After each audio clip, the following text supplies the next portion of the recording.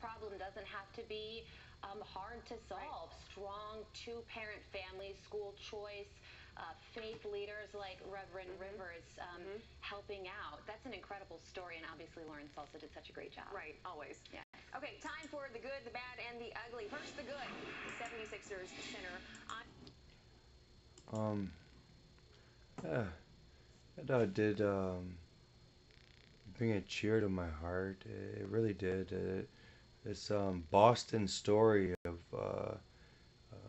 the clergy, the men of God, the reverends, the pastors, the men of God, getting involved in community and dealing with spiritual issues and helping along the people and the police. Um, Praying is huge. I want to thank Abba for what I see Reverend Eugene Rivers. I want to thank God for men of God that step up to the plate to be